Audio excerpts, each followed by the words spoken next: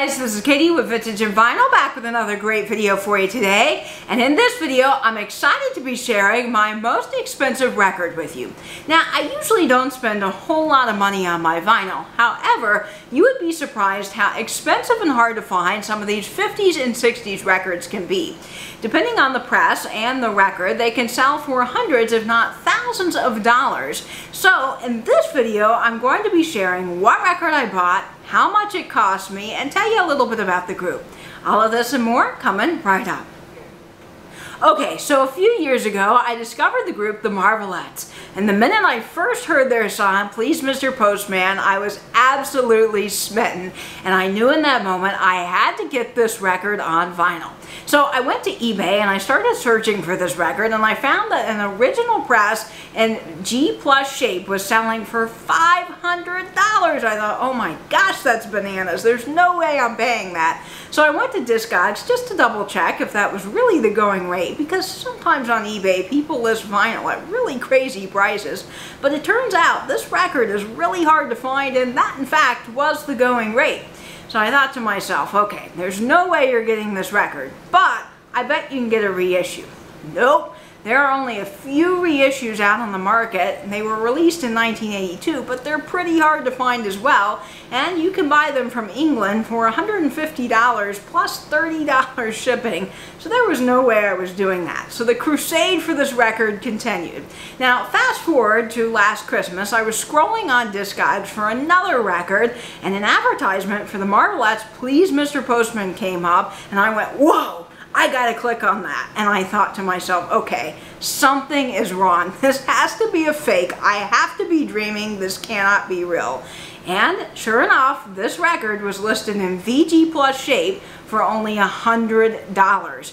And I did check. It had the blue Tamala globe in the corner and the white label, and I thought, okay, Katie, you would be dumb if you didn't take a chance on this record, because this could be an original and you could be getting it for only $100, and it's in VG+ shape, which is pretty good for some of these old 50s and 60s records. So I checked the seller's reviews. He had all 5-star reviews. It seemed like it was coming from a legitimate record shop. So I went ahead and bought it, but I was on pins and needles until this record arrived, because it was shipping media mail, which there's no tracking, so I was worried it would get lost or get damaged, and then I wasn't even sure if it was truly legit. I mean, the reviews seemed good, and the record did seem legit online, but I wasn't sure, you know, it could be a scam. But when it arrived, it turned out to be a stone cold original, and it sounded great. So I think that I did well for $100 for this record, and I've really been listening to it a lot. So it has really lived up to the $100 price tag. Now this record is pretty cool. I'm going to show it to you now. This is the Marvelettes' Please Mr. Postman, and this is just a cool record. The songs on this are phenomenal. I just love the Marvelettes. They've got a certain something that's just amazing.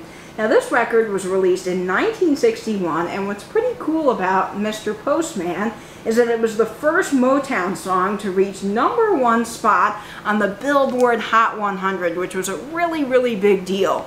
This record is just phenomenal. I love the jacket. The art on this is just amazing. And then what's really cool is on the back is it still has an original price tag for $4 in the corner. I just love stuff like that. Now, I also love the little marketing tactic that they used on this record. So I want to read to you the back of this record because I think it is so cool. This says, Please Mr. Postman, the Marvelettes. A personal letter from the Marvelettes to you. The last time Mr. Postman walked by our house, he delivered to us the happiest letter we've ever received. In it was the news that you have made Please Mr. Postman our first hit record and given us the release for presenting this album to you. After listening to our album, we would really appreciate you helping us to decide what your favorite song in this album is, and maybe your favorite will be our next single release. Just write us a letter and let us know which song you liked best. So why not give Please Mr. Postman your letter today, and be sure to tell him, delivered the letter, the sooner the better. I love that. I think that is so clever. And can you imagine how many letters they actually received in the mail? It's got the address and everything on the back. Just some cool graphics and a great little marketing tactic. Now, the Marvelettes are a group from Inkster, Michigan, and they really did produce some great music. But their records are going to be really hard to find. If you want Playboy, you're not going to really be able to find that for a good price either. So that is my next major hunt in vinyl records, is I want Playboy by the Marvelettes, but I'm not going to spend $400 on it. Now this has some great tracks on it, so let me tell you what's on this record. Side A has Angel, I Want a Guy, Please Mr. Postman, So Long Baby, I Know How It Feels. Side B has Way Over There, Happy Days, You Don't Want Me No More, All the Love I Got, I Know How It Feels, and I Apologize. So awesome, awesome record. If you're going to look for this record, you want to look for this that has the blue Tamala globe in the corner, and you want to make sure that it has the white Tamala label. If you have those two things and it's got TM228, you know you have a Stone Cold original. So if you are a collector or a reseller, you definitely want to be on the lookout for some of these old 50s and 60s vinyls, because you can really find a good bargain sometimes on these in thrift stores and antique shops when people really don't know what they have. That may be your best bet in finding some of the Marvelettes' old records. If not, you might pay a pretty penny online, unless you're lucky and get someone that doesn't know what they have. Now, if you want an original of this, like I said, most of them are selling between $400 and $500, even in G+ shape. Now, you can also get a 45, and those are selling more reasonably at around 50 or 60.